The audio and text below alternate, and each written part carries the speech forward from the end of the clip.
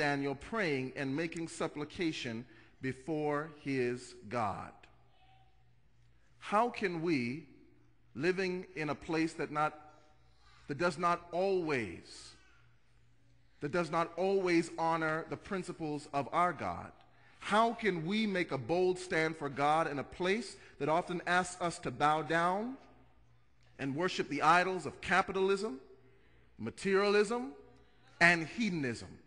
How can we stand and live for God in a place that confesses on its dollar bill and many other documents, "In God we trust," but does not always act that way? Well, I think we have to have what Daniel had: dual citizenship. Daniel was a citizen of Babylon and served it well, as we should serve our country well. But he also had citizenship in another kingdom. Citizenship in a kingdom that had not yet come but was coming. And the reason why Daniel, in the threat of even the lion's den, unjust persecution, could continue to trust God was because he had citizenship in a better country. Somebody ought to say amen. He understood this. Hear me, hear me. He understood that sometimes being part of a country that confesses Christianity and being a Christian, that sometimes they're not always synonymous. That sometimes because a country says they fear God does not go along with the practice of following God. Let me come a little bit closer. Why this is a great country, and I've tried to encourage us just a few minutes ago to be involved in the process, to believe, as Barack Obama often says, that we can be better than we are. That while we ought to be part of this, I believe in all of that. But let's just be honest today. Sometimes being an American and being a Christian are not synonymous. The enslavement of Africans was an American act, but it was not a Christian act. The disenfranchisement of Native Americans was an American act, but it was not a Christian act. Hello, somebody. The ungodly experiment of intentionally not treating black men in the Tuskegee experiment was an American act, but it was not a Christian act. The CIA's complicity in the spread of crack cocaine in the ghettos of South Central Los Angeles was an American act, but not a Christian act. The systematic and systemic oppression of poor people of all colors and races is an American policy which sustains our capitalistic system, but it's not Christian. So please do not tell me that in order to be a Christian, I have to wave my flag all the time and never critique my country. America is a democracy, and democracies do not have the luxury of having its proverbial cake and eat it too. We can't be democratic and then make everybody act like Christians by legislation. Hear what I'm saying today? I'm just as disappointed as some of you are in the California Supreme Court's decision to allow gay marriage in our great state. But church, that's what you get in a democracy.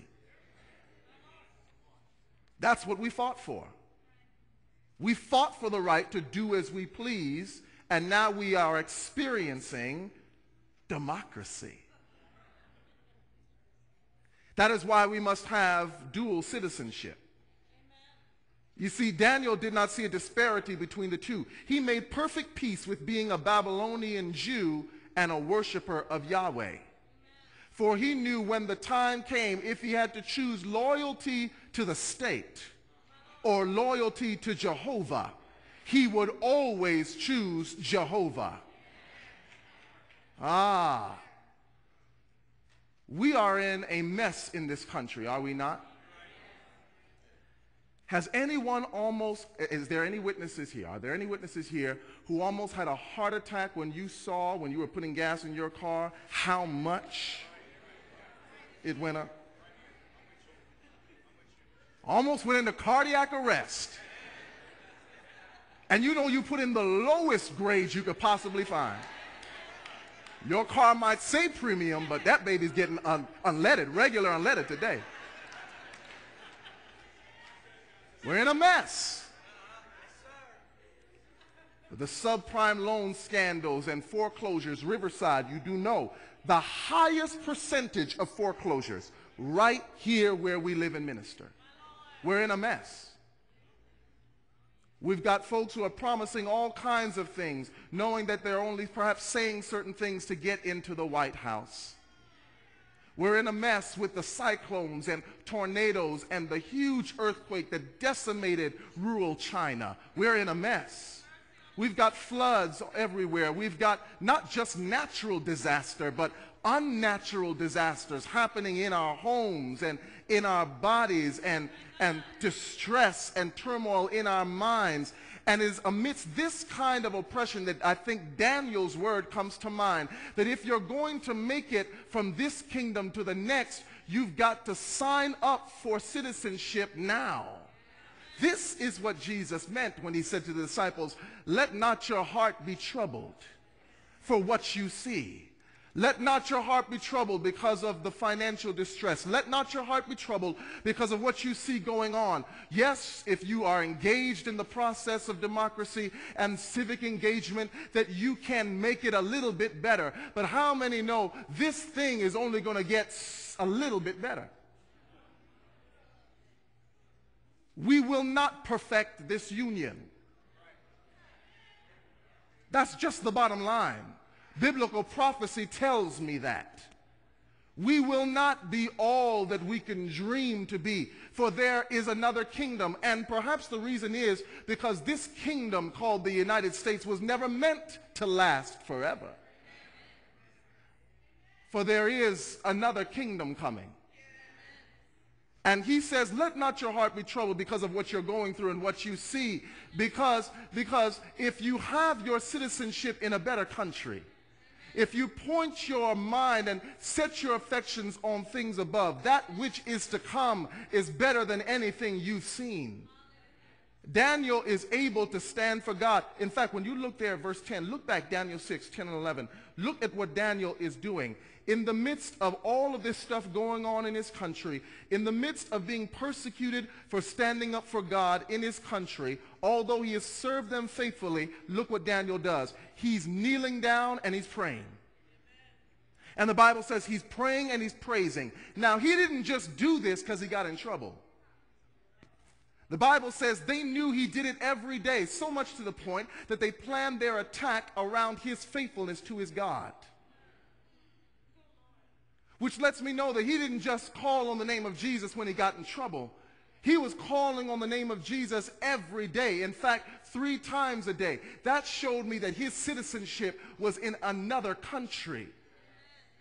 That he had his eye on something that they could not see. And that he was so faithful to the coming kingdom that it did not matter what was going on in the present kingdom. I wonder if we've got some folk here today who want to sign up, who might be able to testify that you have citizenship in another country. And if you got citizenship in another country, you get some benefits, you know. Now, I am a legal resident here in the United States. I am. I do not have my citizenship yet. I'm signing up for that. And as I was looking at it, I went to the website and I saw that you could get dual citizenship. I said, well, that's kind of interesting because then I can be a citizen of both Canada and the United States. Amen. Now, the reason why somebody probably said amen, and they were probably Canadian, is because there are some things that you get over there that you don't get here. Doesn't make one better than the other. Not making that argument. This is a great country. That's why I'm staying here. But listen to this. I said to myself, just in case this healthcare thing doesn't work out,